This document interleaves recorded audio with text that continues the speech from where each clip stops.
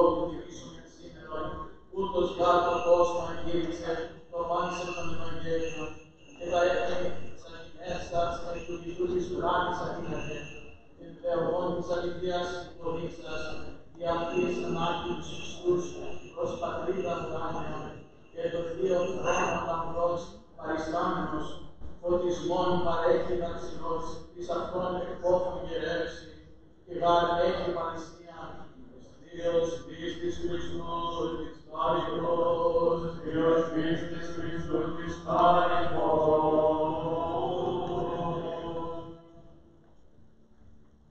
Πρώτη του αυτοκοινός μνήμη του Αγίου Αποστόλου Θαδέου, βίον άλλος συμπλέξος στέφος ή αυτόν την λέγει της εκκλήστικον, την κάθε πρώτη Θαδέος Τριότριο απέφτει, και αυτή μελετή της αρχές μάρτυρος βάσης και το τέκνομα της Θεογνίου Αγαθίου Χριστού, μικρός μιας κάλλιστας παιδεία τρία, σύμμητρη βάση προς το μήνυ ψυχή μία, βάσαν συν προκέσει, δάμνη ψήφος ή κάνει πρώτη. On the 21st of this month, we commemorate the Holy Apostle Thaddeus. O Thaddeus, whether fair moral shall I meet thee, that to call thee the words of history and eyewitness, Thaddeus on the 21st flew up out of life. On this day we commemorate the holy martyr Vasa and her sons Theophilus, Agathos, and Pistus of Edessa and Macedonia. Three excellent children of one right goodly mother, draw nigh the sword as one soul with their mother Vasa. On the 21st the sword held Vasa as offspring.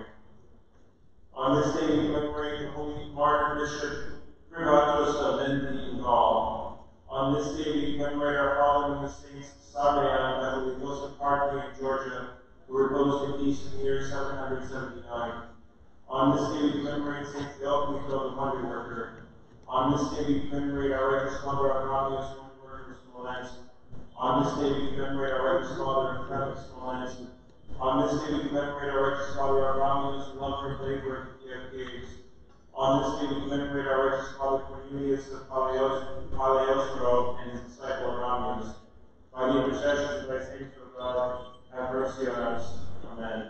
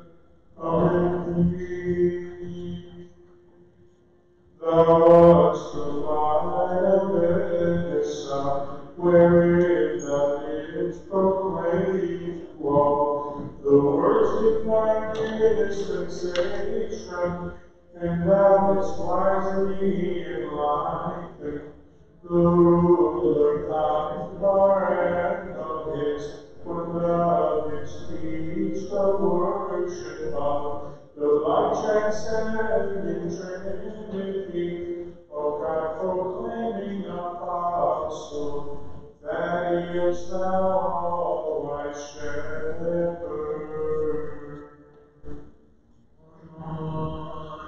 What marvelous wonder is yours, in days and gladness, until I perish defected, it pleases looking at mine, our wondrous efforts, my dear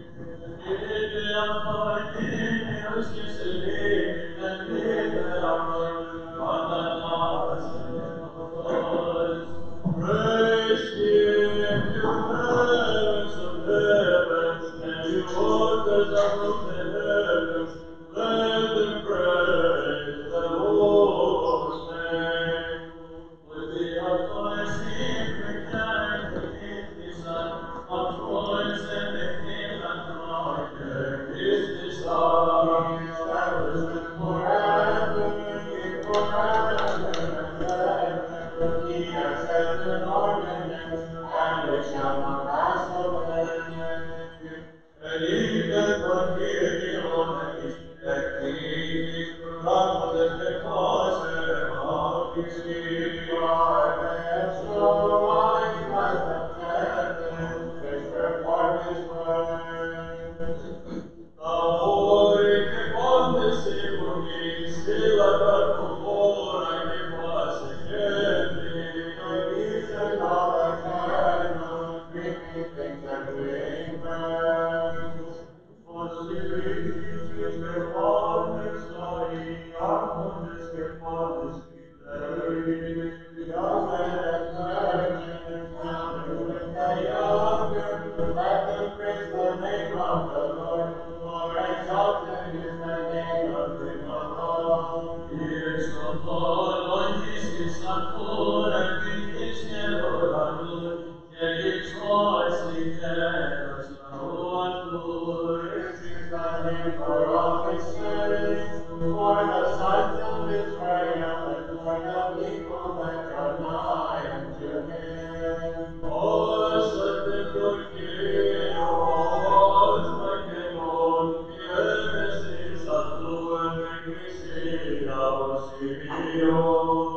Israel be glad in Him that made Him, and let the sons of Zion rejoice in their King. The sons of God, my Lord and God, and the commandments of the day of Zion, Son of God. For the Lord taketh pleasure in His people, and He shall exalt them with salvation. The fears of the host, they are very also there, because before the Lord, the high praise of God shall be in their throne, and to exhort shall be in their hands. To this and this endlessly, and their most is dying. To bind their kings with fetters, and their laurels with mantles of iron. Please be like a gold, like stocky as the passing so seas of gold. Praise ye God in His saints, praise Him in the firmament of His power. And it shall form with the dynasties of Rome, and it shall form of peoples, these my God,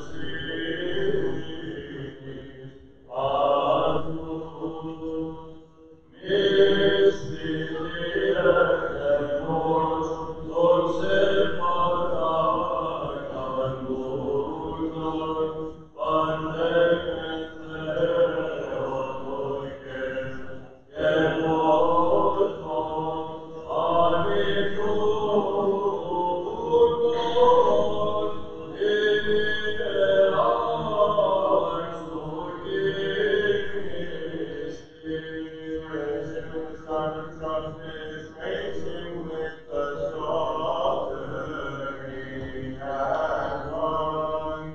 All those entreating, all virgins there on your blood, keep watching in remembrance, as they extol thy sacred adornation with their hymns of love.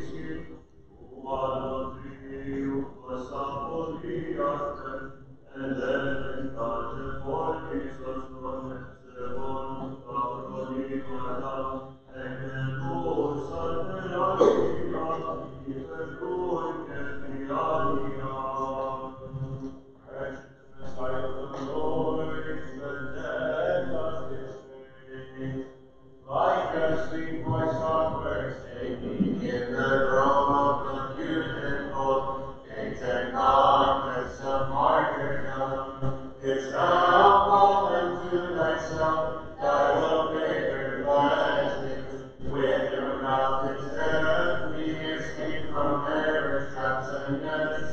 All wondrous cause of great and godly mind, and with them thou hast made thy dwelling in the heavenly nest above, interceding for all of us at all times, O all blessed one.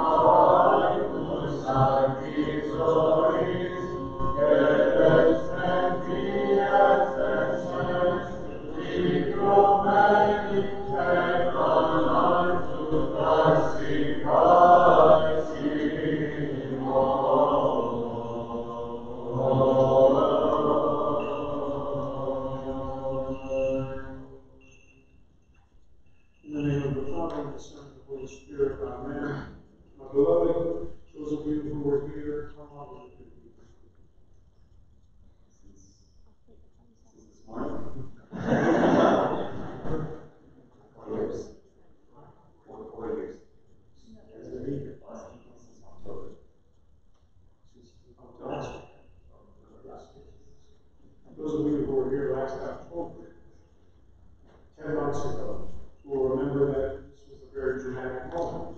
We took a break. I explained to you everything that was going to happen. A lot happened at this moment.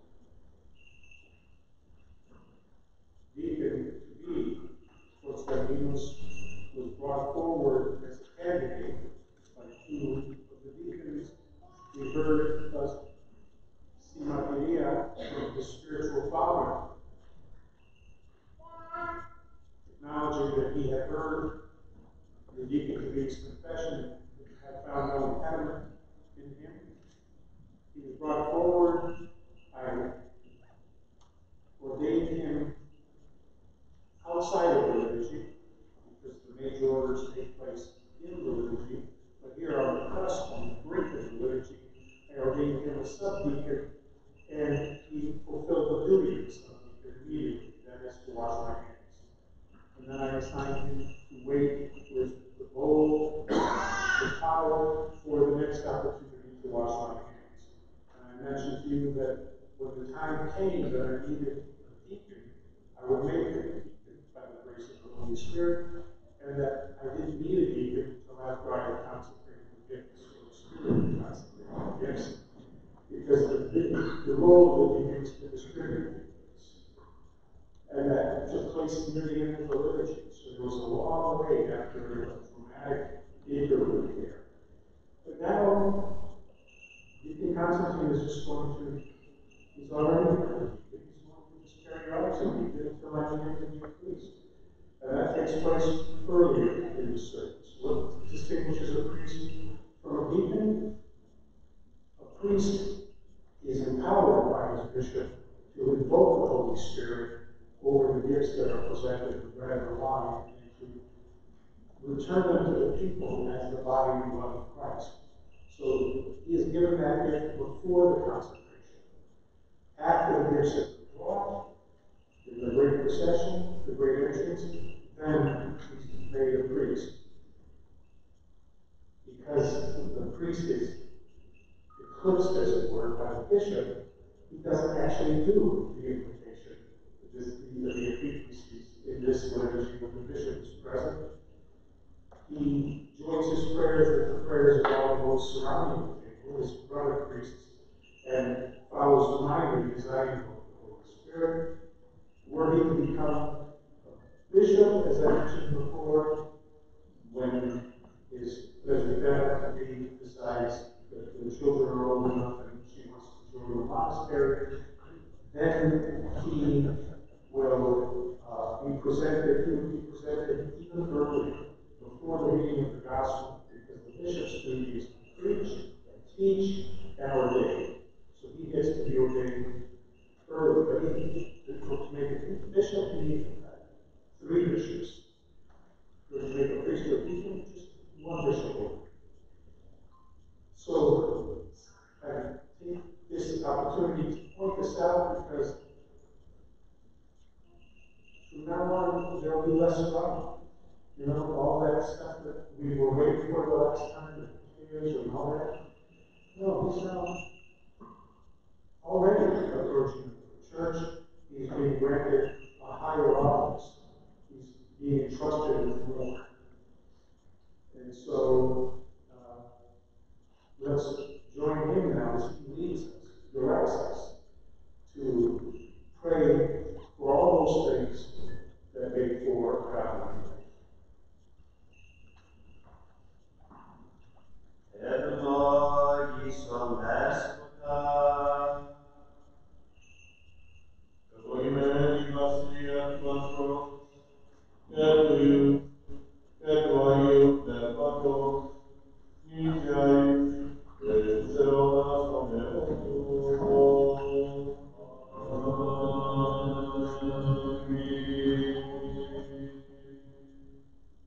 εν ειρήνη του Κυρίου δεηθόμεν. Κύριε ελέησον. Υπέρ της άνωθεν ειρήνης και της σωτηρίας των ψυχών ημών του Κυρίου δεηθόμεν. Κύριε ελέησον.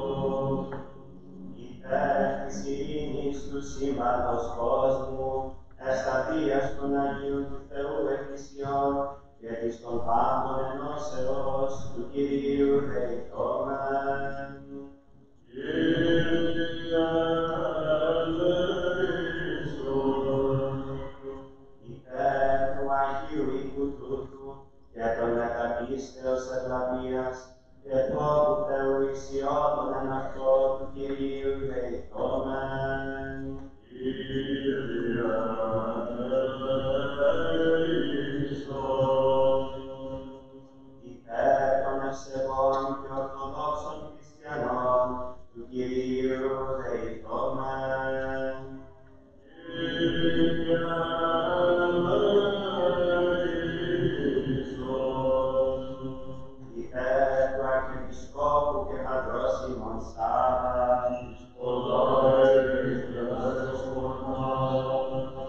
Τιμίου Πρεσβυτερίου της εν Χριστώ Διακονίας, παντός του Κύριου και του λαού του Κυρίου δεηθόμεν.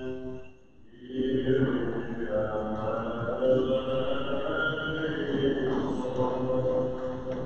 Our country, for the President, for all who do your service, let us pray to the Lord.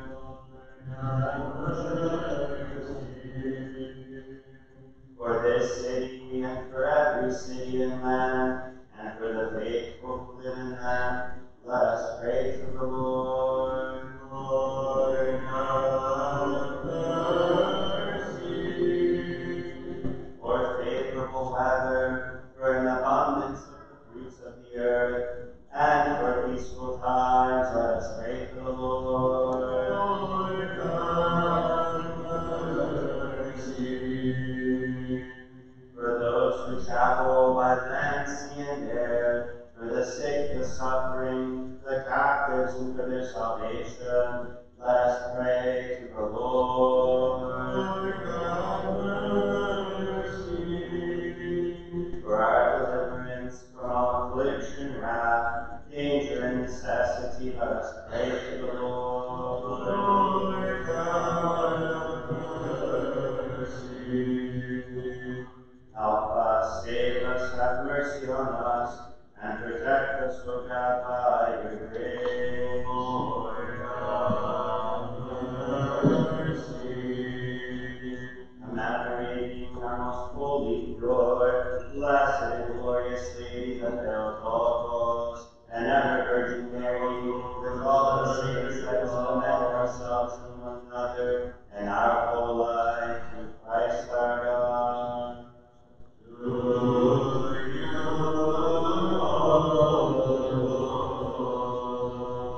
Lord, you belong all glory, honor, and worship to the Father, the Son, and the Holy Spirit, now and forever and to ages of ages.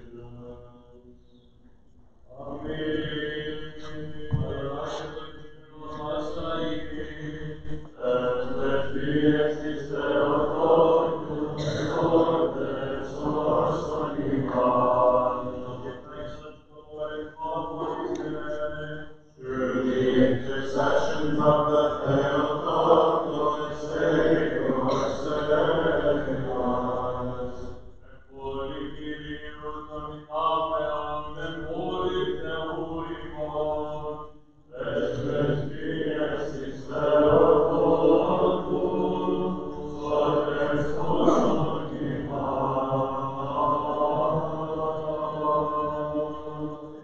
Please let us again praise the Lord. Lord, have mercy. Help us, save us, have mercy upon us, and protect us, O God, by your grace. Lord, have mercy. And may our most holy, pure, blessed, and glorious Lady, Theotokos, and ever Virgin Mary, with all the saints, dedicate ourselves and one another, and our whole life to Christ our God. To you, O Lord.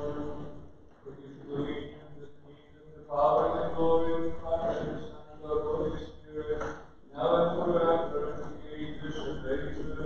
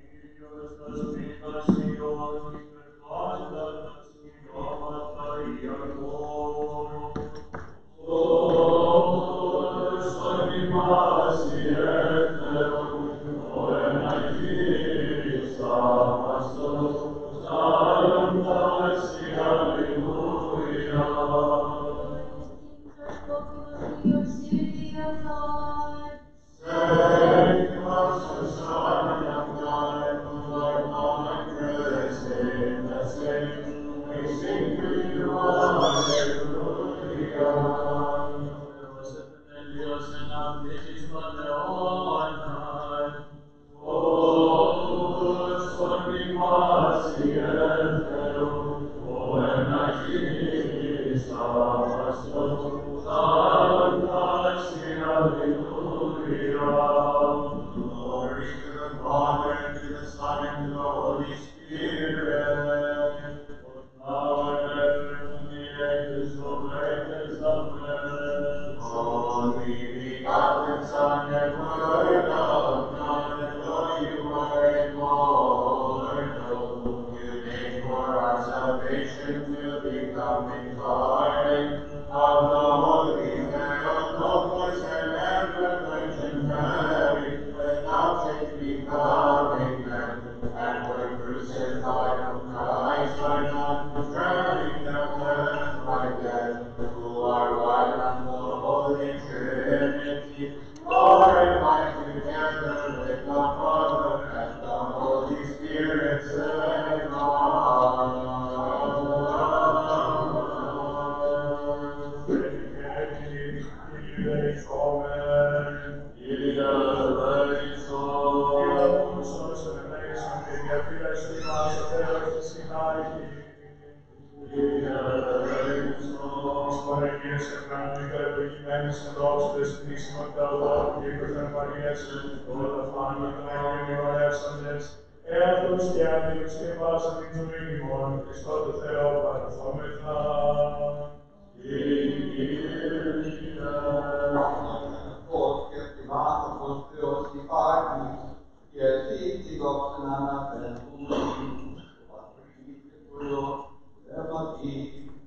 E aí, funziona con le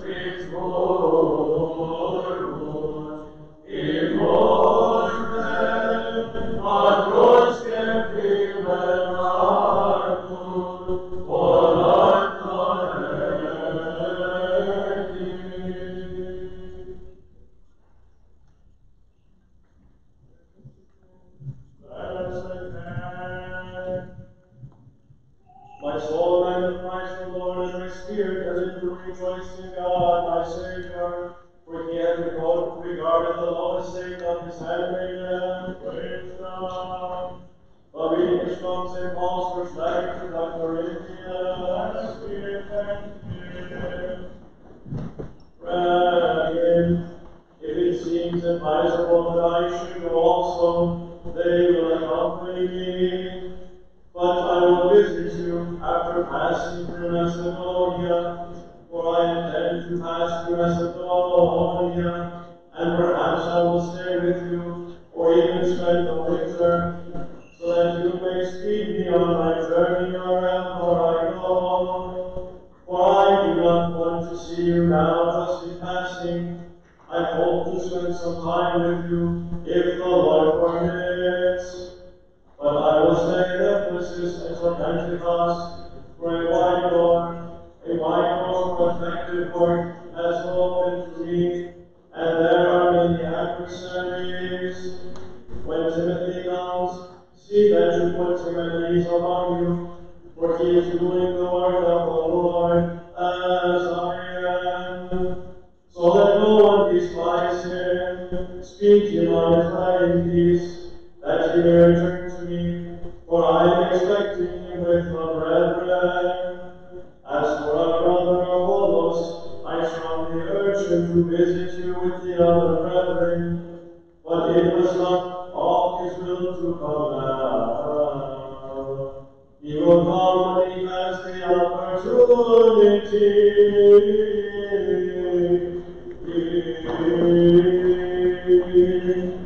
Teach me to do the reader. Alleluia, alleluia, alleluia. Sophia, acusum et medio evangelium. Fili paxi, et opera Christum.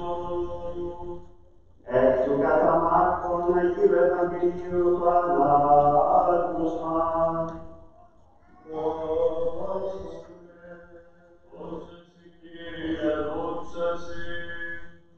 Tocheroi anelio Iisus, Istoros, que proscalitemus iter naftos, que apircum prosapton, que dice dodeca, in ausimetam flut, que in posteria ftus irisim, que ecnepsus iantera perditas nostus, que qualinta demonia, que perdice non onomato Simoni Petron, que Iacobon, totus et Deo, que Ioanni ton ad fontu Iacobum, que perdice nafis onomata, Boanerges, Oestimini Protivis, que Andrea, que Filipon, que Bartolomeo, que Matteo, que Tomás, que Iacobo, que Marcelo, que Tadeo, que Simona Cananitin, que Iuda Iscariotin, os que parece que Nafton, que Ponde Isicon, que Sinero de Paranocos, os termininas de Afrus Mideacon Faidin, que acusan de separatum, exil concaticiatum, elemonato di excessi. The reading is from the Holy Gospel according to St. Mark.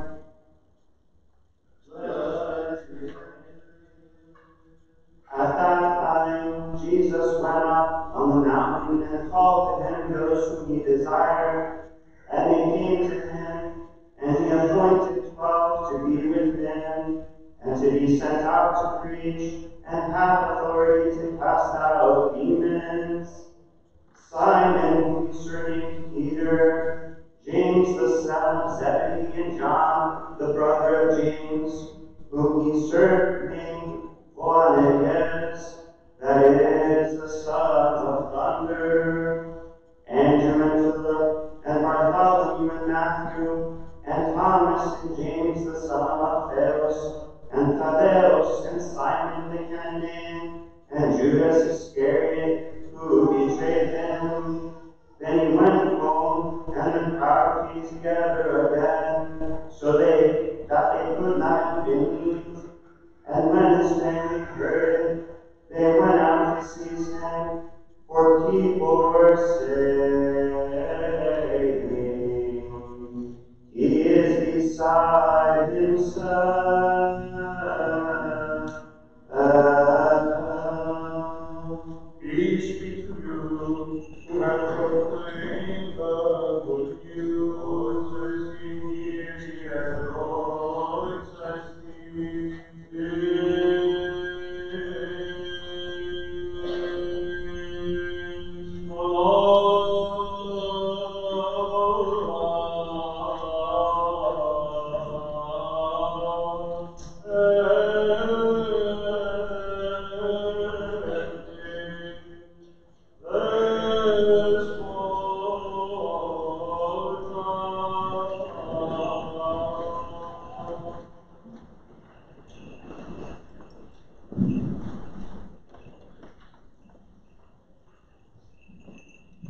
In the name of the Father, and the Son, and the Holy Spirit, now and ever to the ages of ages. Amen.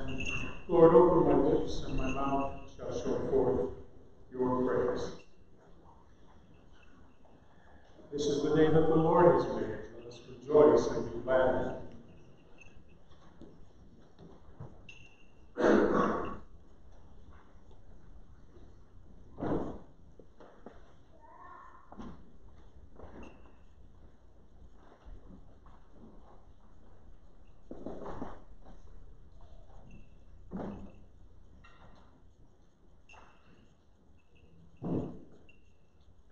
It's rather odd.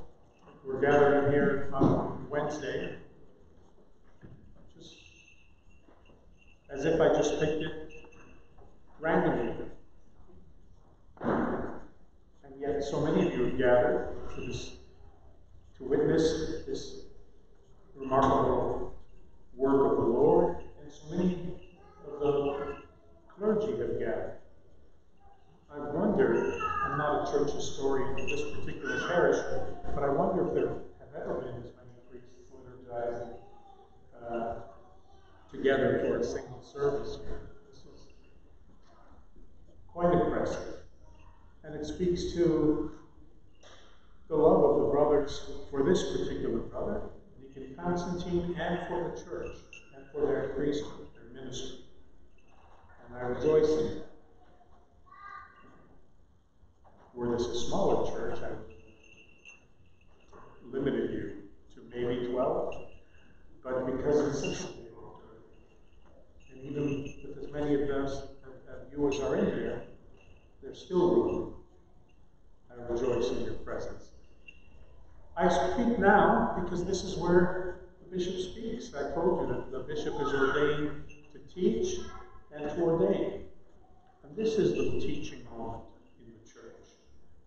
Sadly, for many of us, we've moved that moment to the end of the liturgy so that we can catch as many people in our net as possible, because we've gotten used to coming as late as possible in the service, and the priest doesn't want to leave the ecclesiasma unenlightened and unfed, so he aims for the moment where that be the most. But in fact, the liturgy has a beautiful shape. And in this first part, we're fed on the Word of God. We hear the Word of God through the words of an apostle, generally Paul, but sometimes Peter and sometimes John. And then a passage from the Gospels. And then they're opened up for us by the teacher, be it the bishop or the priest or a designated theologian. And so we feed on the Word. And in a sense, we are replicating the teaching activity of the Jewish community in the synagogue.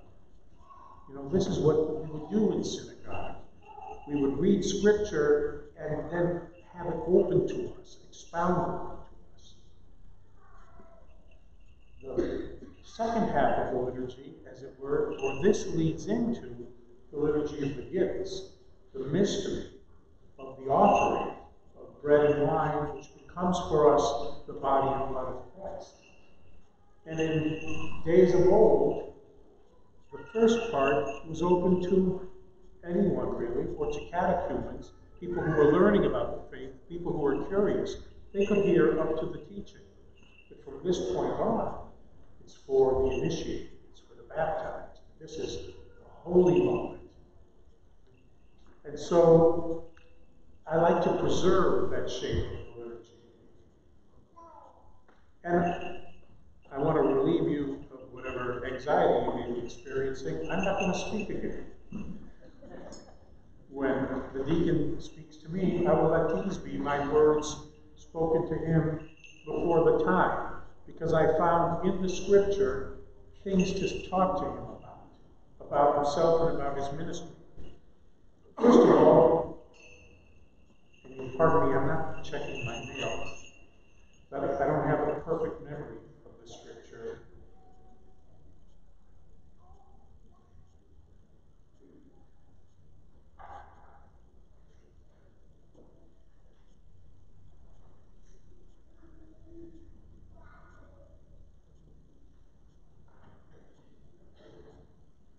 We began with a reading from St. Paul's first letter to the Corinthians. And we heard him say, "Beloved, if it seems advisable that I should go, the other brothers will accompany me. I will visit you after passing through Macedonia, for I intend to pass through Macedonia, and perhaps I will stay with you or even spend the winter, so that you may speed me on my journey wherever I go. For I do not want to see you now just in passing. I hope to spend some time with you, if the Lord permits.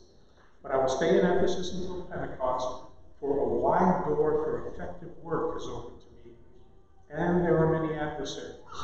When Timothy comes, see that you put him at ease among you, for he is doing the work of the Lord as I am. So let no one despise him. Speed him on his way in peace, that he may return to me, for I am expecting him with the brethren. for our brother Apollos, I strongly urged him to visit you with the other brethren, but it was not at all his will to come now. He will come when he has the opportunity. What a strange thing to read. You know, it just seems like such a ephemeral bit of stuff from St. Paul's letter. I mean, St. Paul's letter is filled with rich theology and specific instructions that apply to the community in Corinth, but still apply to us today. Here we're just reading kind of like P.S. You know, I'm going to be coming, hopefully I'll be there, and if I don't, this and this and this. It's like, wow, that just seems so unimportant. And yet, we hear Paul managing the work of the church, overseeing the movement of his fellow workers. We see, in a sense, what it is that the overseer does. And the overseer in Greek is literally episkopos, overseer, bishop, supervisor. All those things mean the exact same thing, the overseer, the one who coordinates the activity of the church. And that often involves the moving of forces from one place to another. I'm sending my brother in and speed him on his way. He has to go there, and he's got to do this, and he's got to do that. But Paul says, I can't come to you right away. I'm staying here in Ephesus until Pentecost. Not the Christian Pentecost, or necessarily, but, well, yes, even by this time it would have been Christian Pentecost.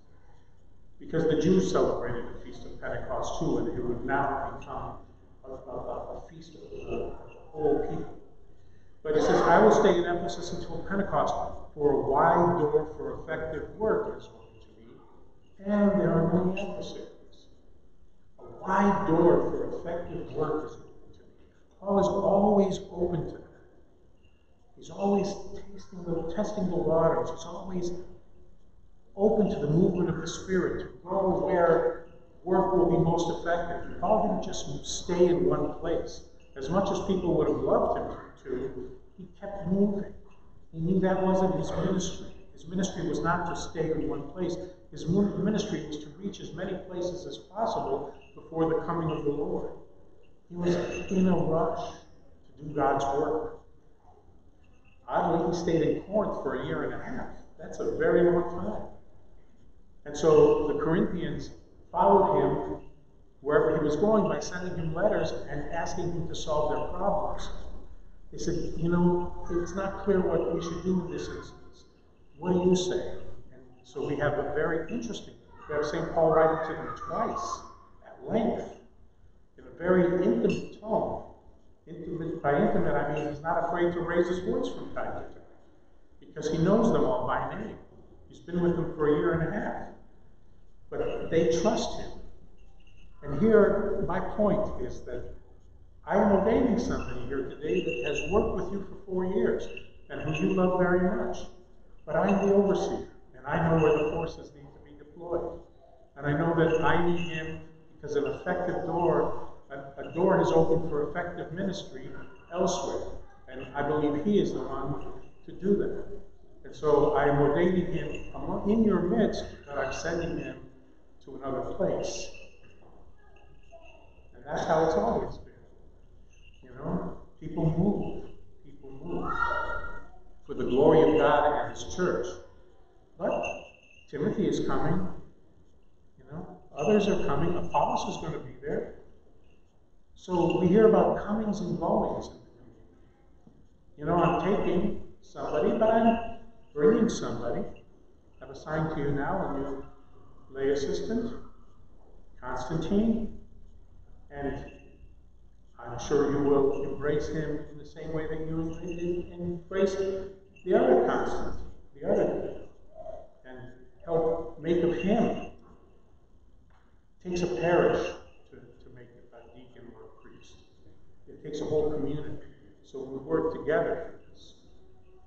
And because we've come to a critical point in the life of Father Themistocles, Father Tom, that he has come to say, I've run the race, I done what I could. It's time for me to set aside the full-time ministry, not the priesthood, just the full-time ministry. It's time for me to take somebody else and bring him here. And I've got that over there.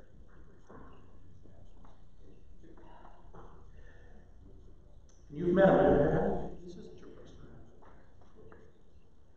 Father Theodore, gift of God. Petritus, who I'm bringing from Holy Cross in Stroudsburg, and I'm sending back the man I'm ordaining today to Holy Cross in Stroudsburg. We're making an exchange.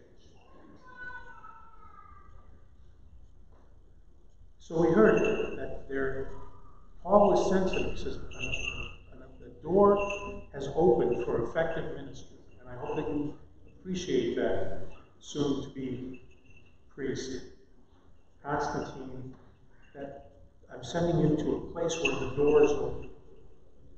The doors open. You and your visit there are going to find a fertile field to gather in the fruits of what another has labored for, and to spread your own seed, to raise your own.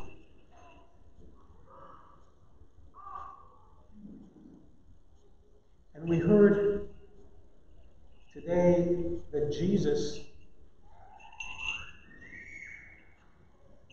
as I said, I mentioned that this seemed to be a random day, and in a sense it is a random day. It's the day that fit in my very full schedule. And I wanted to ordain Deacon Konstantine before I sent him up. I want him to have some experience as a priest before he takes over a parish. And because God worked things the way he did, he didn't leave me any other weekends. And so I had to pick a day, and this is the day I picked. But it turns out to be the day of the Holy Apostle Thaddeus, who is not among the apostles that comes to mind when we think of the Holy Apostles.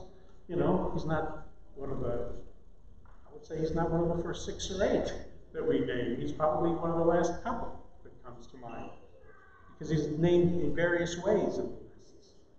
But we heard about this in the Gospel of Mark. Sorry, I got to pull that up too.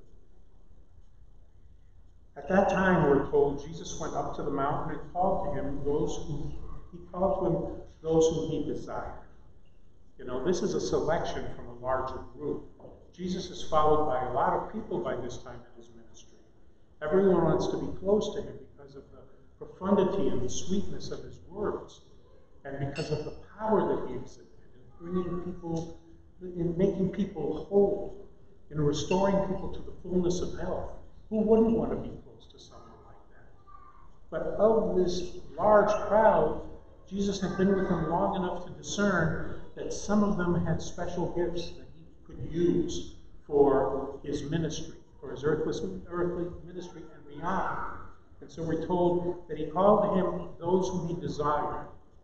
The gospel doesn't tell us every little thing. There are spaces in it that we have to ponder and think about. And we have to think that Jesus interacted with these men and tested them and knew them. And he appointed out of this crowd 12 to be with him and to be sent out. That's what an apostle is. It's someone who is sent out to do what? To preach and to have authority to cast out demons. So he's empowering and he's entrusting the word to them and he's sending them out. They're going to be close to him and he brings them close to him, but for the purpose of sending them out. And then we have the list. Simon, whom he nicknamed Peter, which means in Greek rock. And James, the son of Zebedee, and John, the brother of James, whom he nicknamed Boanerges, that is, the sons of thunder. We don't know why he gave them that nickname. Did they have loud voices? Did they have short tempers? For some reason, thunder came to mind when he interacted with them, and he called them sons of thunder. Andrew, and Philip, and Bartholomew, and Matthew, and Thomas, and James the son of Alphaeus, and Thaddeus, and Simon the Canaanian, and Judas Iscariot, who betrayed him. So he brought them all in. And then it says, this is curious, then he went home, and the crowd came together again, so that the disciples could not even eat. And when his family heard it, they went out to seize him. For people were saying, he is beside himself. In other words, he's out of his mind. You know? Mark tells us these things. We don't get this in every gospel, but we get hints that his family was a little confused by this. You know, just as everybody was confused. I mean, where did he get this stuff? He was just a carpenter. He didn't go to rabbinical school. He didn't train under any rabbis. And here he is walking around saying, I say to you, and doing these remarkable things. And, you know, these are troubled times, and he might get himself noticed by authorities, and he might get in trouble. And let's just pull him back into his normal life again so that nobody is scandalized by him. Nobody turns on him. Let's do it to protect him, you know? And it just leaves us there. It doesn't tell us any more than that. But it's interesting that oftentimes, when somebody does come forward to follow the Lord, and especially in this particular way, when someone makes himself available to serve this intimately as a co-worker of Christ, as a priest, sometimes they meet opposition within their family. In this case, we don't see that. In this case, his parents returned from Greece before the time so that they could be here. And that's wonderful, and they bless this, don't you? Yeah, bless this with both hands. Yes, this is, everyone is behind this, you know? Sometimes, lately, you know, people come into the Orthodox Church and it creates a rift between themselves and the tradition that they left behind. Because they experience the beauty of Christ in Orthodoxy, but their friends and associates and family and nearest and dearest don't see that and don't hear that. And they say, stay where you are. Stay here in Catholicism, or stay here in the Methodist Church, or stay here, or stay here. Don't go there. That's a strange and weird place. And yet they do that.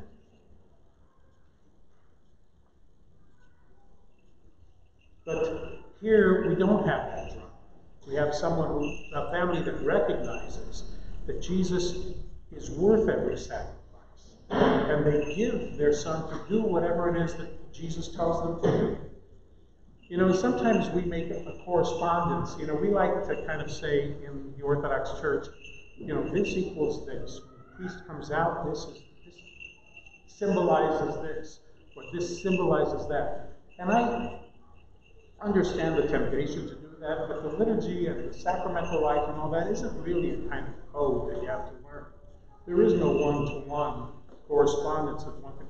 You can't say the bishop represents Christ and the apostles represent and the deacon. No. In the ministry, we all image Christ in a different way.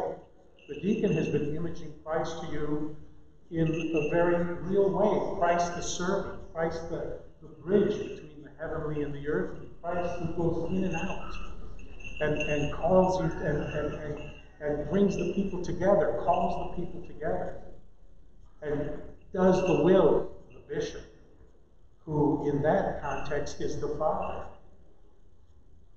And in one of the earliest analyses or discussion of these things by one of the earliest church fathers, St. Ignatius of Antioch, he said that the bishop is not the image of Christ, but the image of God himself, of God the Father. And the deacons represent Christ, as I've been saying, and the priests represent the apostles. The apostles who he says are like strung together like strings on a harp, and that the Holy Spirit is the plectrum, and that when the Holy Spirit strums them through the hand of the bishop, that they lift up a chord of praise, a beautiful hymn of praise, because they're all in harmony. And it's the bishop who directs the music through the grace of the Holy Spirit. And they all work together to send up a glorious hymn. And that's what I've got today. I've got, you know, a full orchestra, you know, surrounded by all sorts of various sounds. And the Holy Spirit is working through all of them in their various ministries throughout the area, wherever they may come. I'm really thrilled that this isn't just a collection of Father's classmates or fellow Greek Orthodox Archdiocese people, that we have people who are here from a variety of jurisdictions, from the OCA, from the Romanians, from Antiochians. I haven't examined the list as closely as all that, but I know that many faces are strange to me. Not that they're not good looking, but they're strange to me. But I'm happy to have them with me. But now, this is a beautiful icon of the church. You know, in days of old, I like to talk about in days of old because sometimes we've moved away from practices that were closer to the intention of the apostles and the early church. And if this were a church built in the high Episcopal style of the early church, there would be behind the altar like a bank of seats, like it would look like an amphitheater that you would associate with ancient Greece. And the bishop would sit at the top of it. Now he put his throne over there, and that's unfortunate. His throne belongs up there, and you would see him, and he would have his army of priests around him and deacons, and it would be such a beautiful image of the kingdom, and he would bless one after another to go to the altar to say prayers until the time had come for him to come to the altar. So there was just a whole other experience, but I just experienced that to some degree when I stood at the altar on my throne and saw so many priests. It was such a beautiful sight. Such a beautiful sight. Well, Deacon, this is what I'd like to tell you.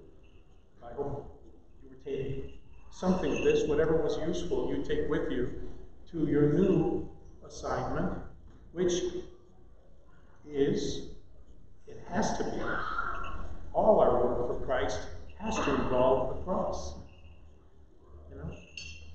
It's in your name, Deacon. I mean, you are named after the saint who had a vision of the cross and made enormous changes in his life and in the life of the kingdom to conform to the reality of that cross.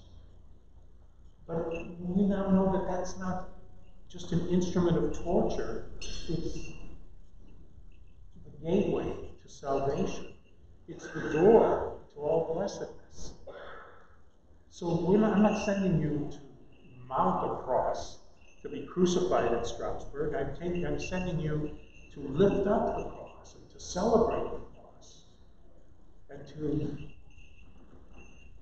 experience the cross in all its depths, its height and its depth and its expanse. So high you can't get over it, so low you can't get under it, so wide you can't get around it. The Holy Cross, you must go in through the door.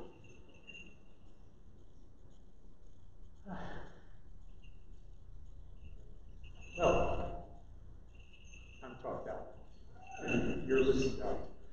But we're now going to move from, as I said, the liturgy of the word to the liturgy of the gifts. We're going to transfer the offerings of bread and wine, and once I've received them and placed them on the holy altar table, then the offering of the deacon will take place. Whereas in his first ordination, 2 deacons brought him forward. In this instance, 2 priests will bring him forward. And they will ask me to summon him. Because as much as he is willing to do this, it's still the bishop's call. I have to say, I need you. This is the time. So you'll hear command, give the command, master. And I will signal that I'm ready. He'll come forward, and I'll bless him in the name of the Father, Son, and Holy Spirit, and I'll give him an opportunity to tell me what brings him here. And then he will remember everything I just said. And And then I will take him into the altar as I did for his first ordination, around the holy table. And he'll kiss the corners of that table that he will serve, on which he will set the holy offerings in the days to come, 3 times, and we will hear sung hymns that we associate not only with the ordination, but with the wedding service, because he is marrying himself to the church in a real way. And then I ask him to kneel to my right hand, and you'll hear the prayers of ordination, and then he'll be vested anew, but with a continuity. I'm not going to completely revest him, but I'm going to add to his vestiture, or take elements of his vestiture and make them something else. The distinguishing vestment that sets a deacon apart, that piece that's called the Ordination, the belt that's draped in a particular way that he holds up when he calls people to prayer, will become, in a sense, recreated to form the petrachil, the piece that distinguishes the priest, that hangs down from the neck, and that without which a priest can't do a service, that symbolizes the grace that pours from on high, the Holy Spirit, that streams down like his prayers. And when I vested him, and I'll present him to you, then, and everyone proclaims that he is worthy, he is greeted by the brotherhood, then he will stand at my right hand. You know, we're not in a random order here around the table. We're in order of ordination. The senior priest in a gathering is the one who served the longest. It doesn't matter how old he is. And, you know, the youngest priest may be, in fact, older than any of the priests. But if he's only been just ordained, he's still the youngest priest. But we are in a series, we have an order here. And it's the oldest priest, and then the next oldest, and then the next, and then the next, and then the next, and then the next, and then the next, and then the next. If this were a normal liturgy, and from any liturgy forthcoming until I ordain another priest, Father Konstantine will be at the end of the line. But because today is his special day, he moves to my right hand. He's my first priest for the rest of the service. And the other priests move around to accommodate. And there is one special moment that will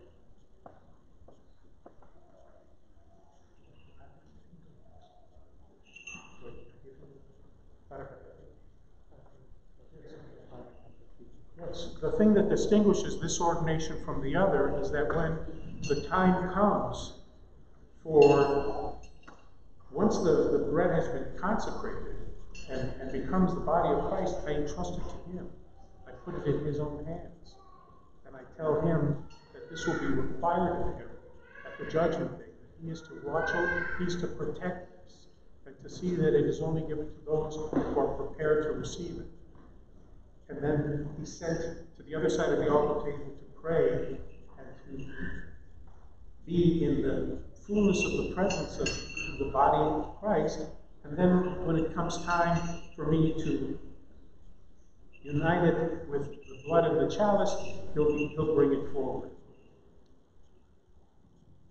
And I just want you to be careful about that, Father Dino. Bishop Maximus, my predecessor, long told the story of the priest to whom he had committed this amno, and then when the time came for him to give it back, his hands were empty because he thought he had been given it to eat, and there was nothing to liturgize with. So be forewarned not to do that. Okay? So with that, my beloved, let's move on to the liturgy of the gifts, and to the moment when the deacon is offered to become a priest of the Lord.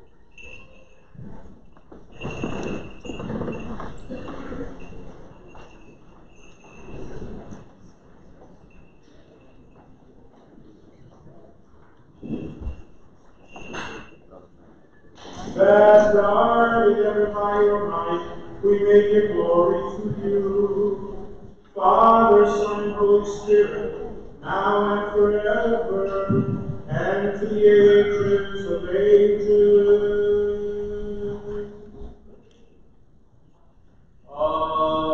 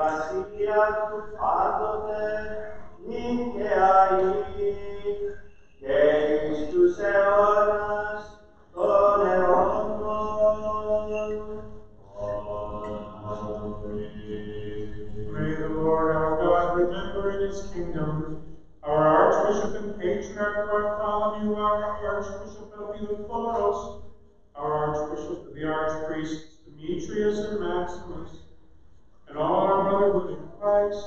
May he remember the clergy celebrating this mystery with me today, the priests, the Mysticles, Michael, Christopher, Nicholas, Theodore, John, Demetrius, Ovidiu, Nicholas Alexander, Joel, Hector, Stephen, Damaskinos, Anastasios, Andrew, Aaron, and Christopher, the deacons Raphael, Iacobus, George, Theodosios, and Konstantinos.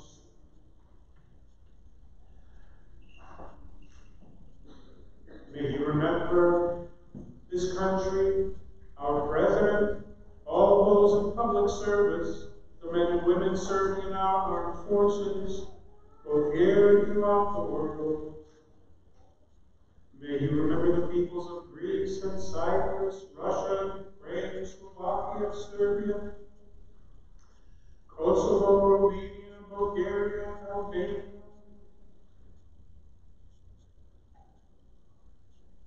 Syria, Palestine, Egypt, and all the countries from which we may come. May you remember this holy metropolis, our parishes and priests, monasteries, monks and nuns, faithful stewards and benefactors, metropolitan council and philosophes, those who serve in its various ministries, and especially those who minister to its youth.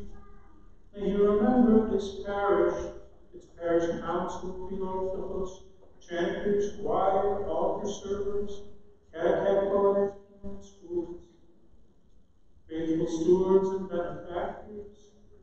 May you remember all those with special needs who have asked for our prayers and worthy Holy Lady, and who we remember by name in the service of preparation, and especially the priests,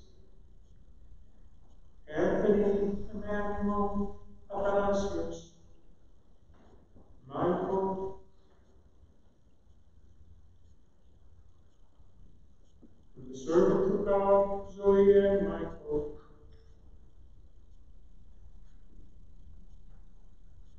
the captives of the prisoners, and especially those held captive by enemies of the faith, and especially the captive bishops Pavlos and Ioanni, the hungry, the homeless, the abused, the addicted, and those who minister to them in their need. All those who suffer under conditions of war or famine, who are driven from their homes by violence, natural disaster, or need, and especially those who are persecuted for their allegiance to Christ in Syria, Iraq, Iran, throughout the Middle East, Egypt, Nigeria, Kenya, Indonesia, the Philippines, North Korea, and wherever Christians are persecuted, always now and forever, and to the ages of ages.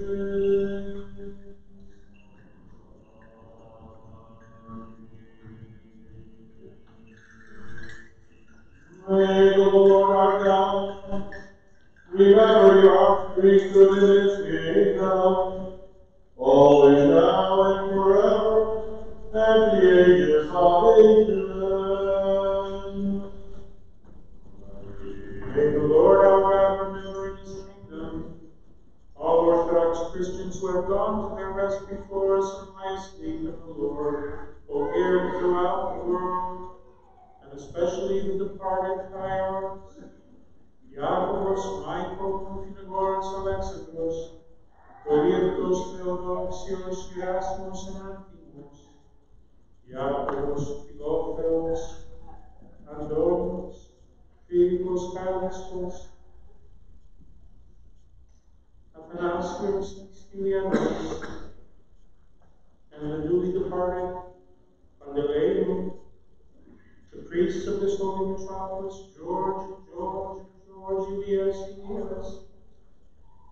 Spiridon, Leonidas, Dionysius, Porcius, Dragan, the newly departed John, the Presbyteris Maria, Eleni, Amelia, Areti,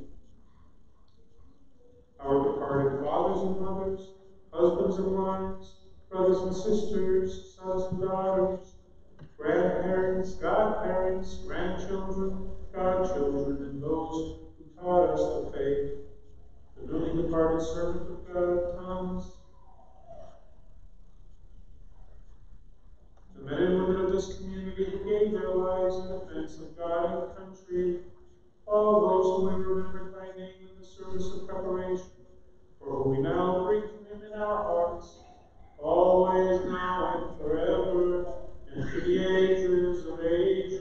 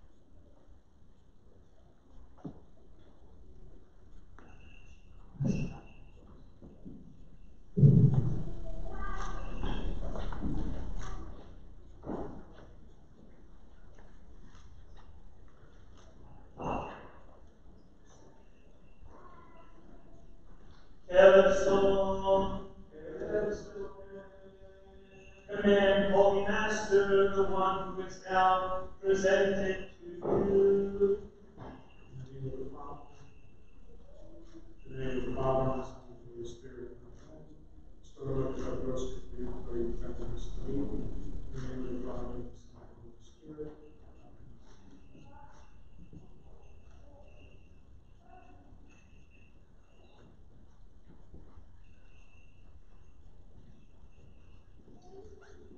He's polite, he does. Your Evidence, I thank you for the blessing to stand here before you today. during the suddenly divine liturgy as we approach in a short while that great mystery of the ordination to the priesthood. As your deacon, I am encouraged by your blessing and your prayers as I seek to continue not to be served, but to serve. As a priest in Christ's holy church, the one holy Catholic and Apostolic Church, the Orthodox Church, that embraces the whole world, having been spread and strengthened by the prayers, works, and teachings of the apostles, like the Apostle Thaddeus and the 70 apostles, whom we celebrate today. As St. Paul tells us in his epistle to the Hebrews, referring to the priesthood, one does not take the honor himself, but he is called by God, just as Aaron was. The priesthood is Christ's. The priesthood belongs to him. The priesthood is about him. All things in the priesthood are done through him who is the true God, the Messiah, the Savior and light of the world, the resurrection, the bread of life, the Alpha and the Omega, the beginning and the end, the bridegroom of the church. Having said that, no one is worthy to approach the priesthood, as the best priest ever, and by far, is Christ himself, the great high priest, who was crucified and risen for our salvation. Yet, the divine grace, at revealing that which is infirm and completing that which is lacking, makes what is impossible for man possible for God, and men do become priests, becoming vessels of grace, by the grace of the All-Holy Spirit, for the advancement of the kingdom of heaven and the work of Christ on earth, continuing the work of the apostles. As St. Cosmas Apollos, special to the region of Ipiros in Greece, from where I have roots, reminding the Greek people under the Turkish yoke, the entire world would beseech God that cannot perform the holy sacraments, but a priest, even a sinner, with the grace of the Holy Spirit, can perform the holy sacraments. St. Cosmas refers to priests as even higher than angels and kings, because the priest invokes the grace of the Holy Spirit for the bread and the wine of the liturgy to become the very body, precious body and blood of our Lord and Savior Jesus Christ, which is something that even the angels can do. Approaching the great calling of the priesthood, I stand with awe and fear. If the holy apostle Paul calls himself the chief of sinners, then what can I say about my own self? Who am I before the Lord? St. Cosmas reminds us too that the priest might sacrifice himself for the flock of Christ. He reminds us that the priest must remember his responsibility for the souls under his care, as the tassels on his skull, the tetrachini, represents those souls. And as you will remind me shortly, I will have to give an account before Christ for the sacred deposit that you will entrust in me. Like the prophet Isaiah, I feel the words within me, woe is me, for I am undone, because I am a man of unclean lips. Giants of the faith stand before me, who have become perfected in the life of Christ. Wonderful clergy you have given, sweat, tears, and even blood for Christ and his holy church. I am reminded of saints like the simple Saint Nicholas of Banas of the 20th century, whose glory was his priestly garment, his priestly gospel, who was not wise in the eyes of the world that is fleeting and superficial, but was wise in the eyes of those who sought Christ, who thirsted for something deeper, who saw in him the image of Christ, a saintly priest who has two more hands for the Lord to work in this dark and troubled world of ours.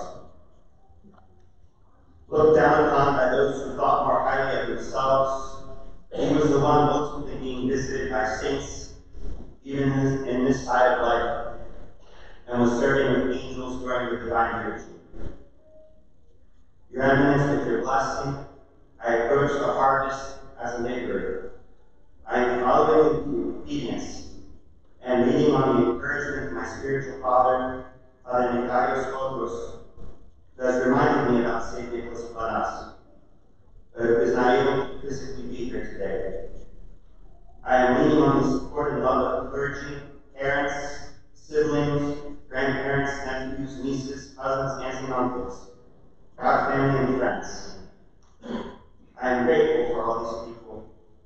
I am grateful for all those who have come near and far to be with us today.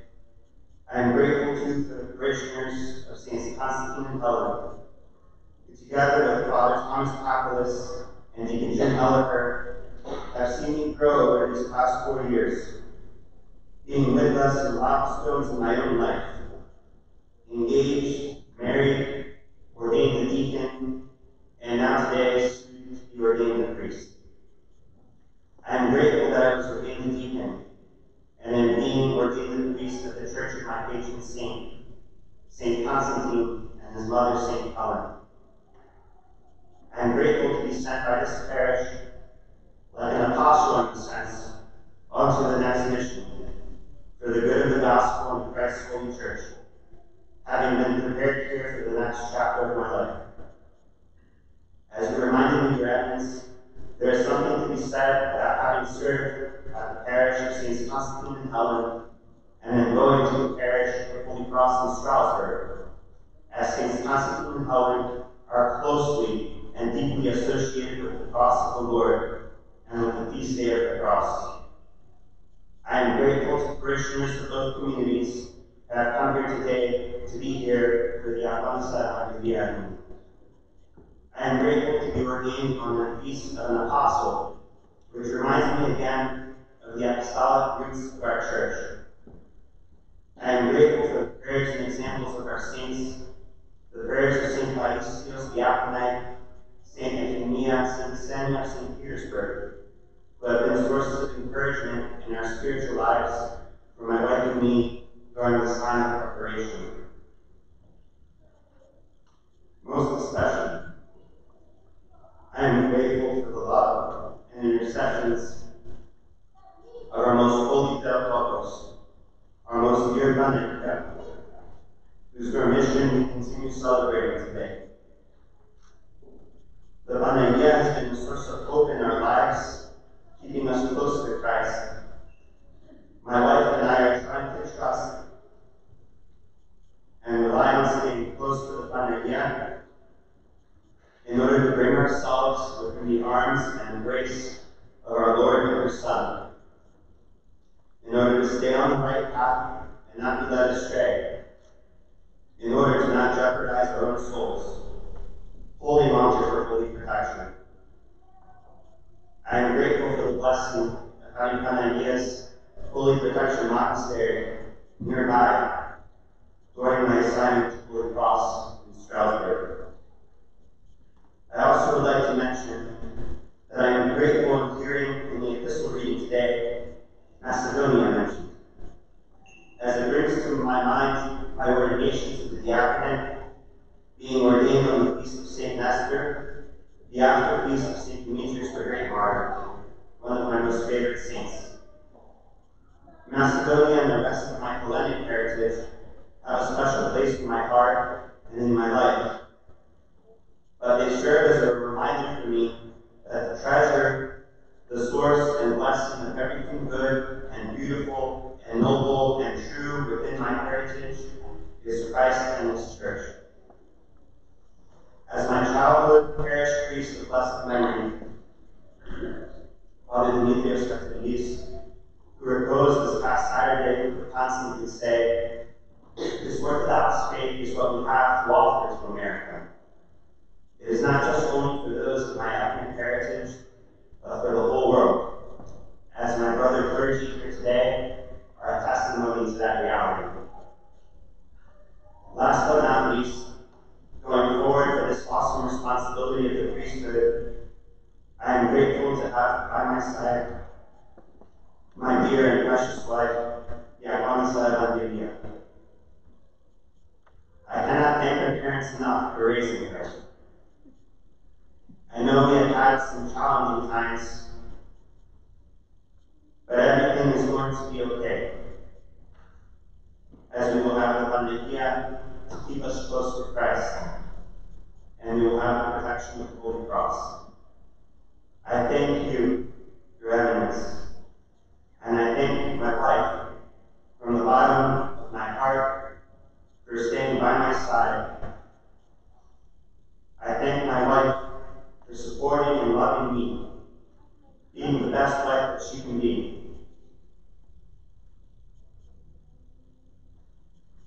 That is all I can ask from her. And that is all I will continue to ask from her. Being the best wife she can be. And I just want her to know that she's been doing great. Sige na basta rin ako kami sindomos tahimika.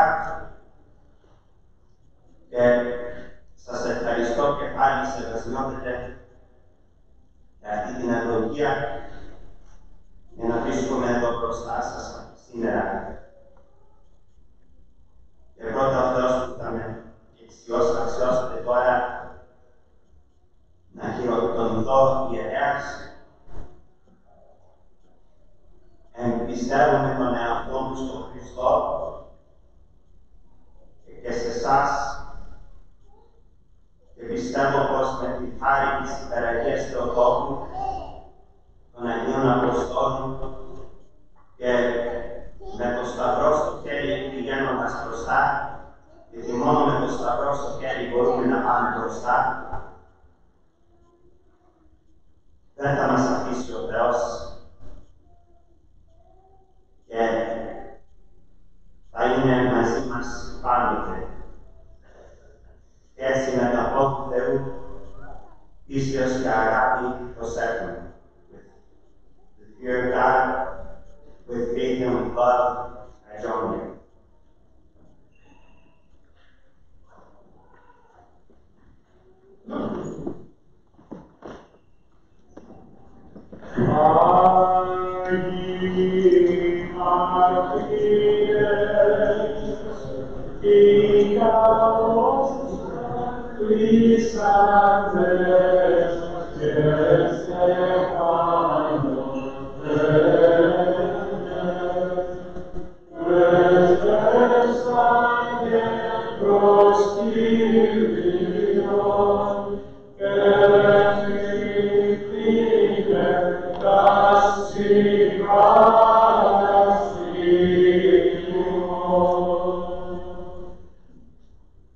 Doxa si Christe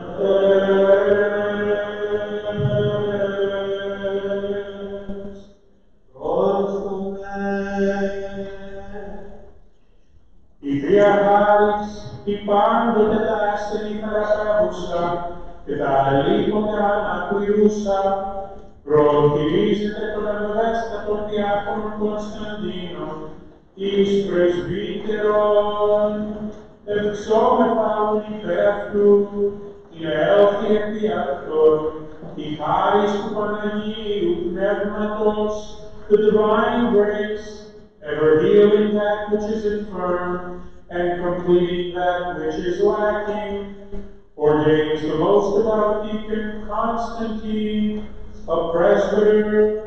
Let us therefore pray for him, that the grace of the all-Holy Spirit may come upon him. And let's praise the Lord. O God, without beginning and without end, who are before every created thing, and who honor with the title of presbyter those whom you deem worthy to serve the word of your truth in the divine ministry of this order. O sovereign Master, preserve in purity of life and in unswerving faith this man whom you have been pleased to ordain through me by the laying on of hands. Graciously impart to him the great grace of your Holy Spirit. Make him entirely your servant, well pleasing to you in all things, that he may worthily exercise this great honor of the priesthood which you have conferred upon him by the power of your wisdom. For yours is the kingdom and the power and the glory of the Father and of the Son and of the Holy Spirit, now and forever, and to the ages of ages.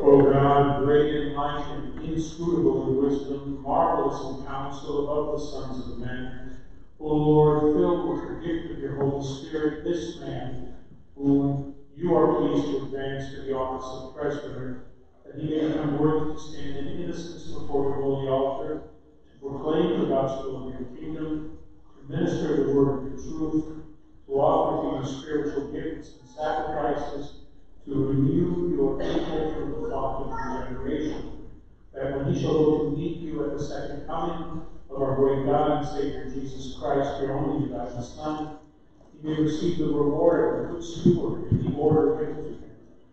blended with your goodness.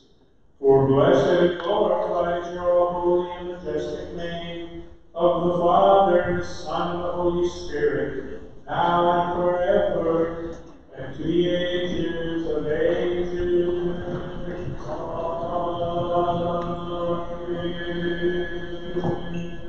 Axios! Axios!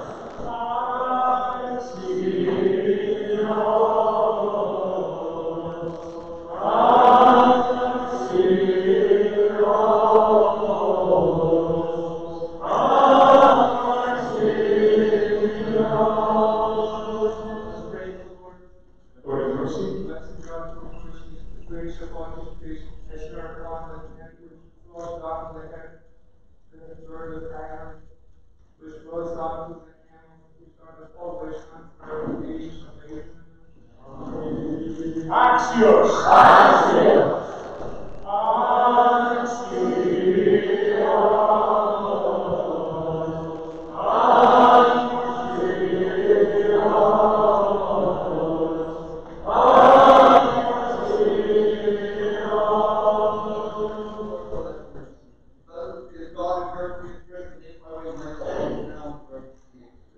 Axios! Axios! Axios!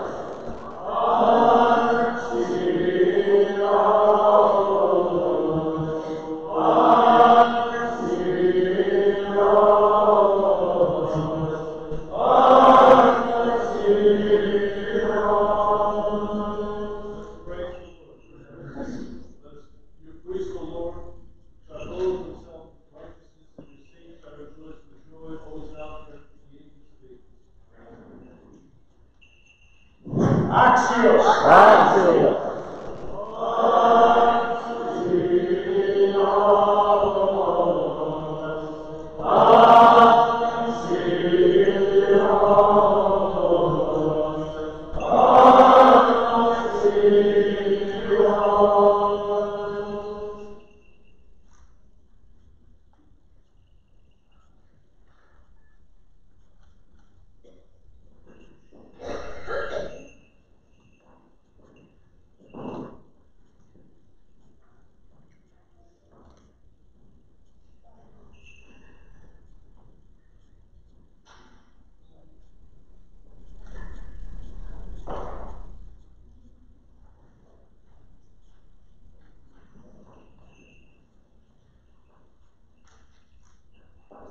Axios! Axios!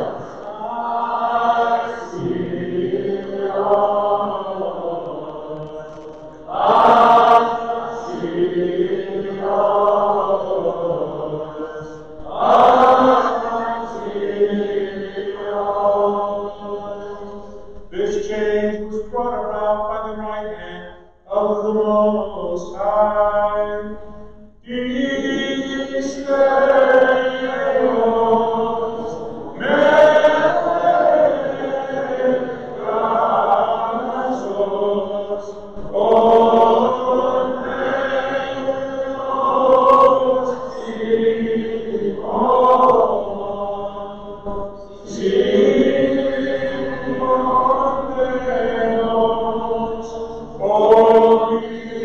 Oh,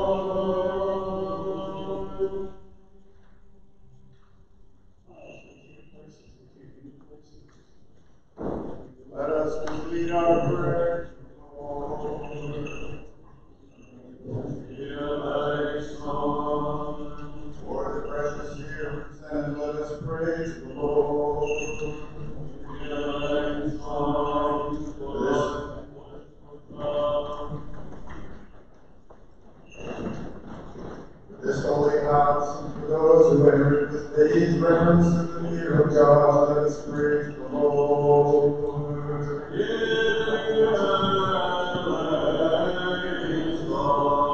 Our deliverance from all affliction, wrath, danger, and distress, let us praise the Lord.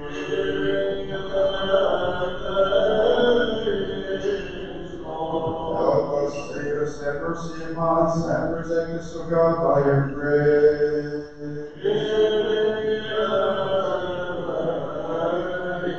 For perfect, holy, peaceful, and sinless day, let us ask the Lord. For angel of peace, a faithful guide, a guardian of our souls and bodies, let us ask the Lord. For forgiveness and remission of our sins and transgressions, let us ask the Lord.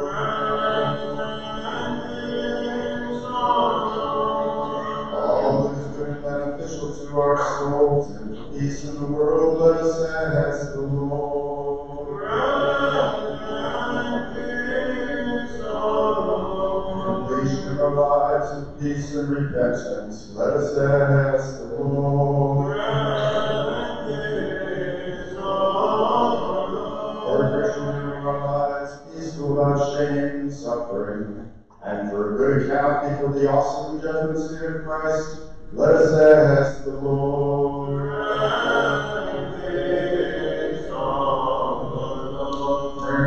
Holy, pure, blessed, and glorious Lady, with the Theotokos and ever Virgin Mary, with all the saints, let us commit ourselves and one another and our whole life to Christ our God.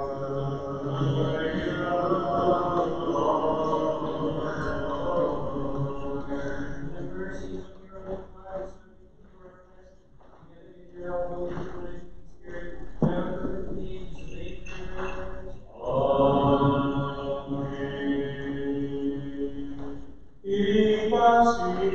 Peace be with all.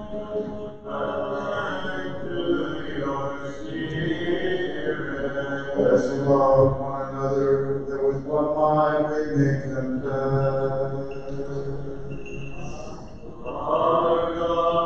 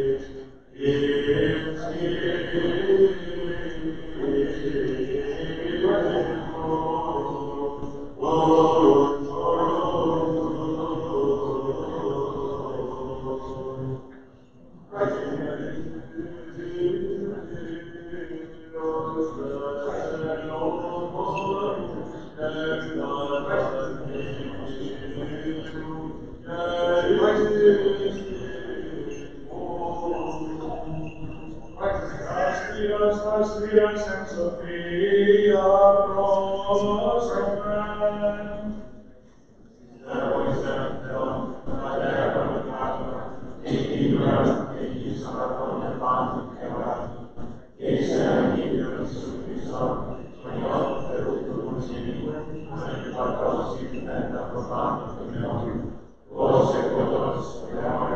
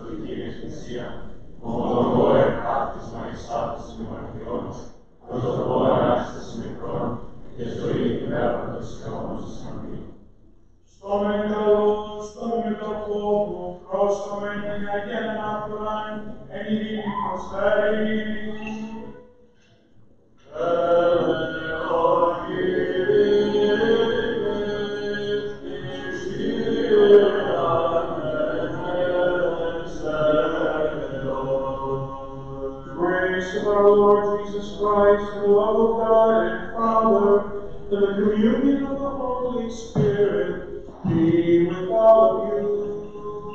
And with your spirit. Let us lift our hearts. We lift them up unto the Lord. Let us give thanks to the Lord.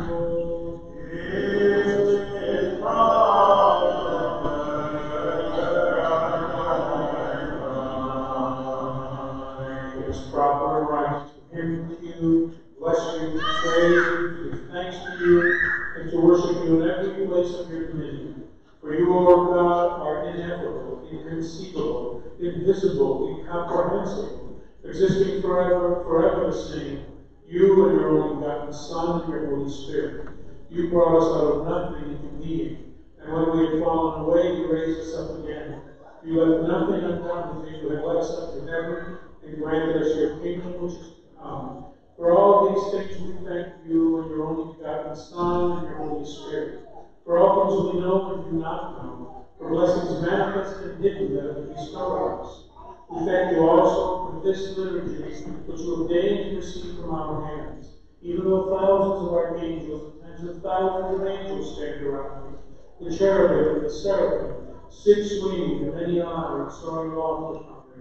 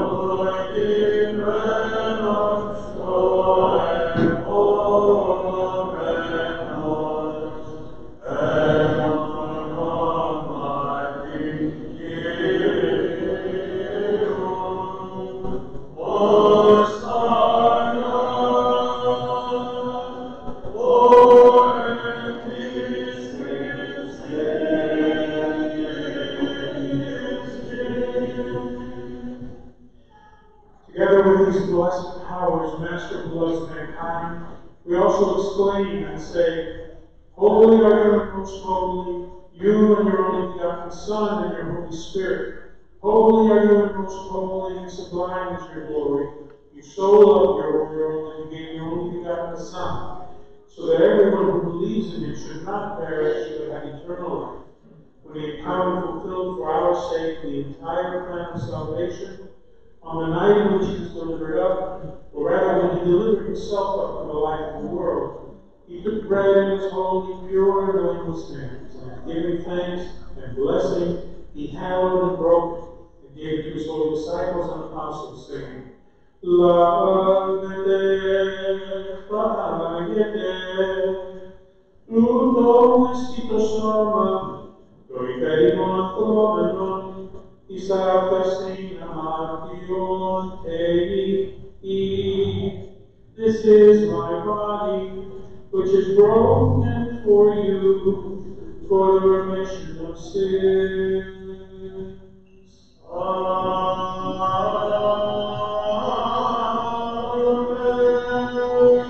Likewise, after partaking of the supper, he took the cup, saying, Vide ex aptum pandes, tuto est picolem totis genis de afflictis, toi perimon polon equimomenon, Isan festina mation, drink of this, all of you.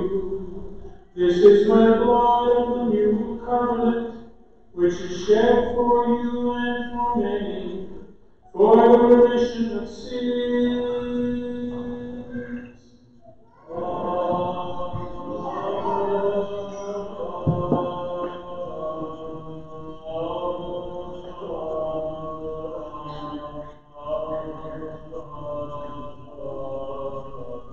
Remembering therefore this same commandment and all that has been done for our sake, the cross, the tomb, the resurrection on the third day, the ascension to heaven, the enthronement at the right hand, and the second and glorious coming again. We offer to you in all and for all. Casare consolo, si prospero me, canta panda, che le diamante.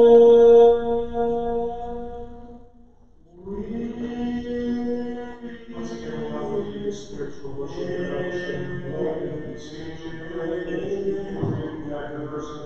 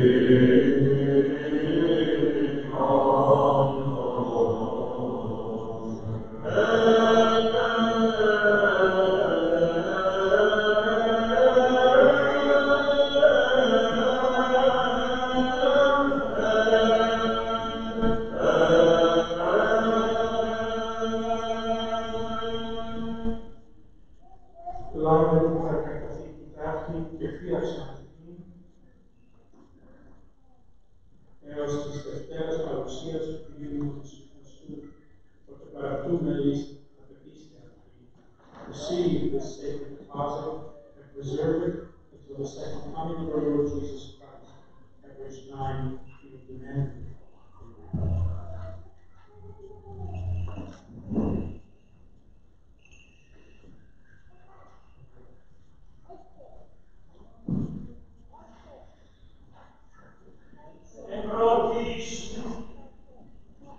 Among the first who now, Lord, our Archbishop and Patriarch Bartholomew, grant unto your holy churches in peace, safety, honor, and health unto length of days, rightly teaching the word of your truth.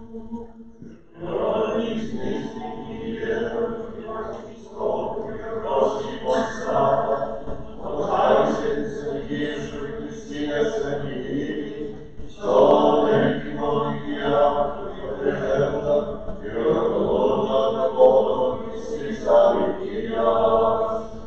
Remember also, Lord, those whom each of us calls to mind, and all your people.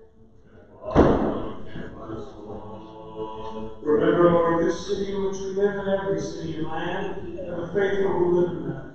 Remember, Lord, those who travel by land, sea, and air, the sick, the suffering, the captives, the refugees, their salvation. Remember those who bear fruit and do good works in your holy churches, and those who are mindful of the poor, and upon us all send forth your mercies. And grant that with one voice and one heart, we may glorify and praise your most honorable and majestic name, of the Father, and the Son, and the Holy Spirit, both now and ever, and unto the ages of ages.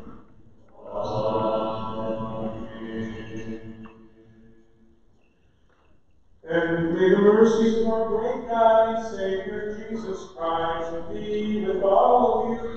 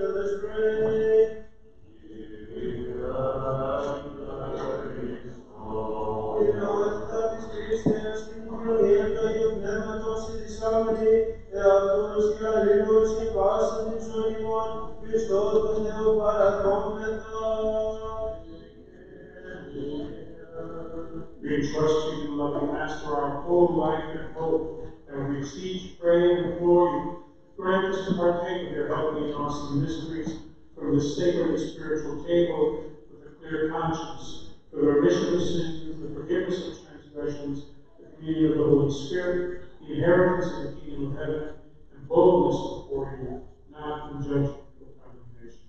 And make us worthy, Master, with confidence without fear of condemnation, dare call upon you, the heavenly God, as Father, and to say, Our Father, who art in heaven, hallowed be thy name. Thy kingdom come, thy will be done, on earth as it is in heaven.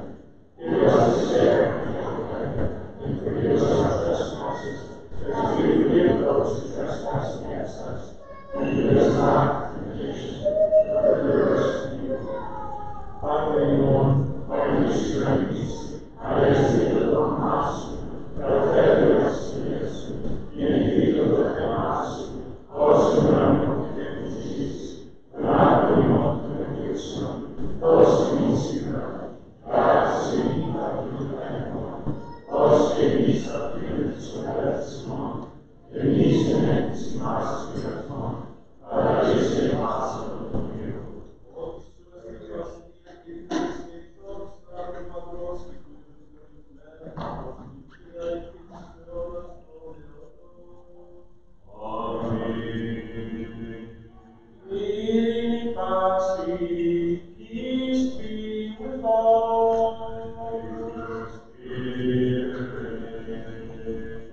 our heads to the Lord.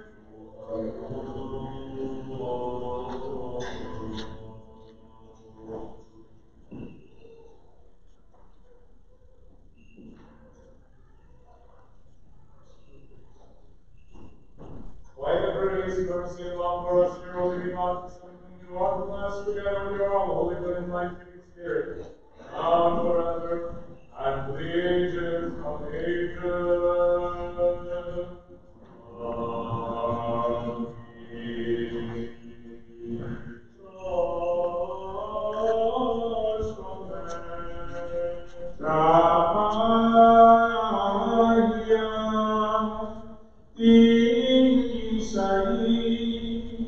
The holy gifts for holy people of God.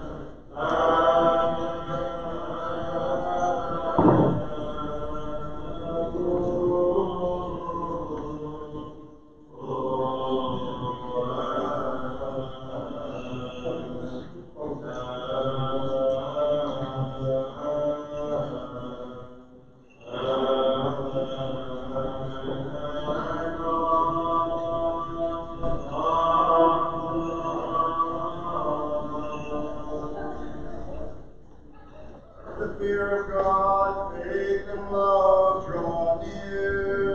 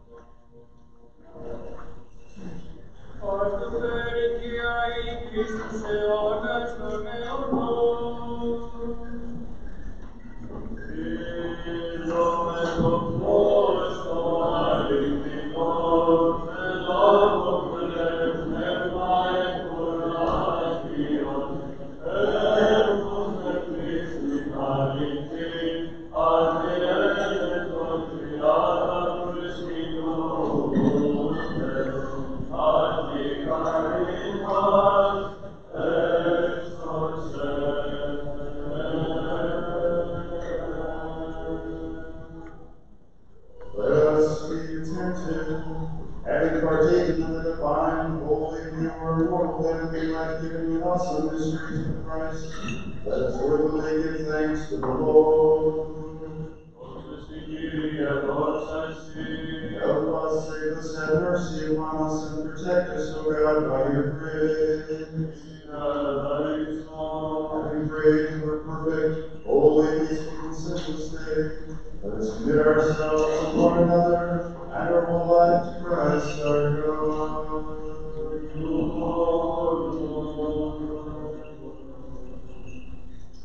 We give thanks to you, Master who loves mankind, benefactor of our souls, that even on this very day you have made us worthy of your heavenly and immortal mysteries. Make sure you now fortify us in your fear, guard our life, may secure our steps, through the prayers and supplications of the glorious Theotokos and ever Virgin Mary and all of your saints.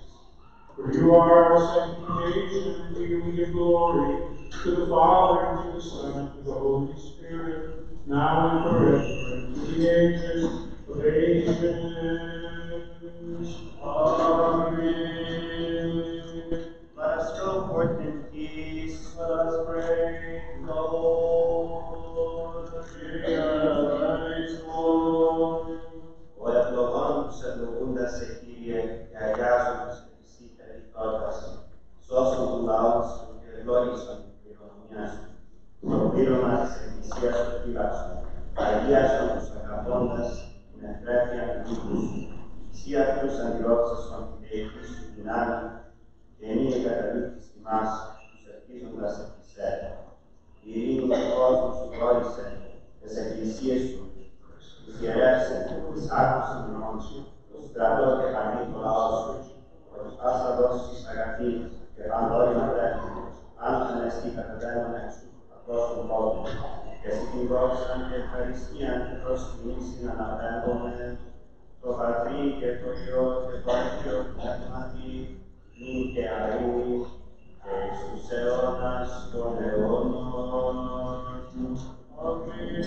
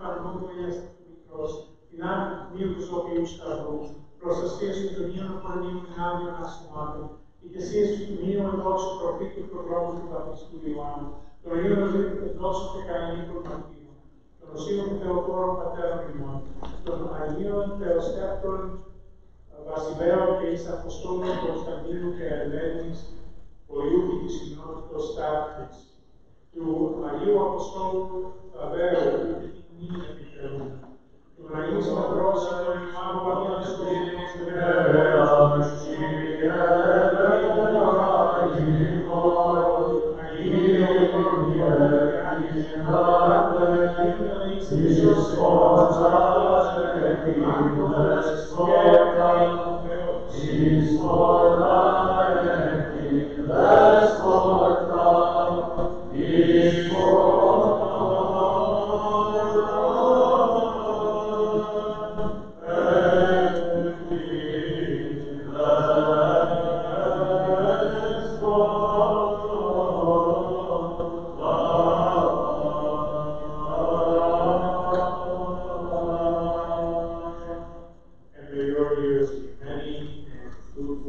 blessed